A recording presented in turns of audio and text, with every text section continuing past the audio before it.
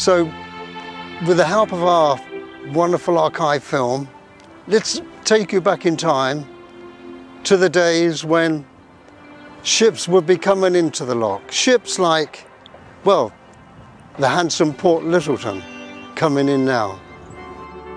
Now, these port line ships were usually immaculate, but after 6 months away in a stormy Atlantic crossing, we'll forgive her if she doesn't look quite her best.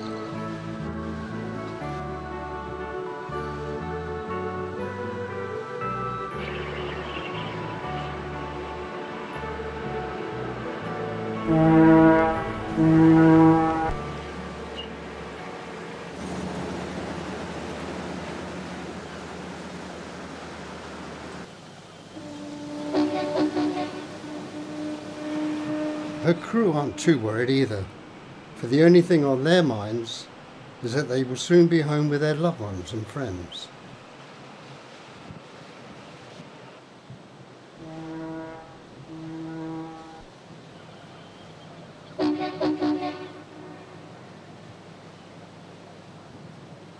Here's another very handsome ship on the move, Holder Brothers 10,385 gross tons, Royston Grange. She's loading cargo for another voyage to South America. Sadly, that's where she ended her days when on the 11th of May 19